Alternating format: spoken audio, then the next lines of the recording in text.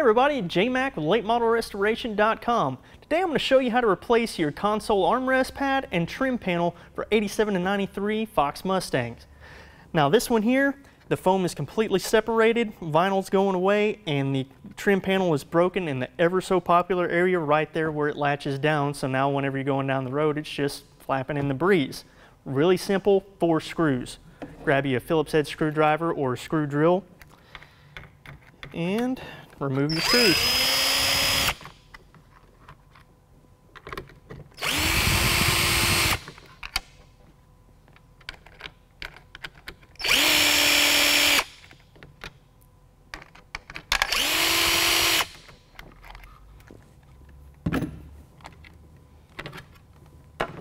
All right.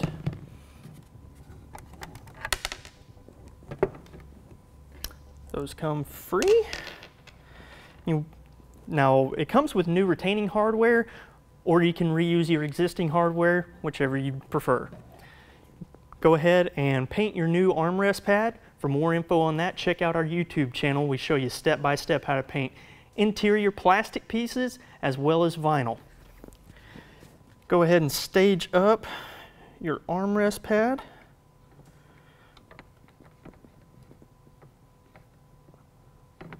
And then grab your new top panel, slide it into place.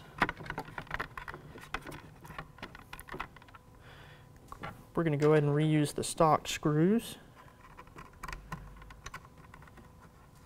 Get you your 2 bottom screws started, because this is what also holds everything together over the pivot.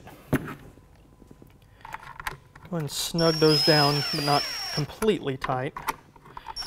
Just enough to kind of hold it in place. Then you can adjust everything as you need and toss in your top 2 screws.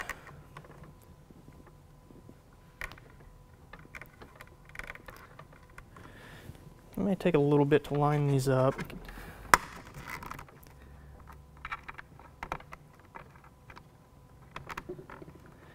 And you can go ahead and snug those down. And don't over tighten them or you'll break your brand new trim panel.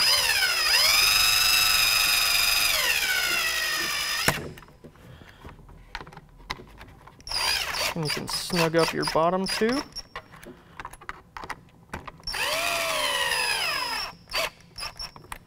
All right.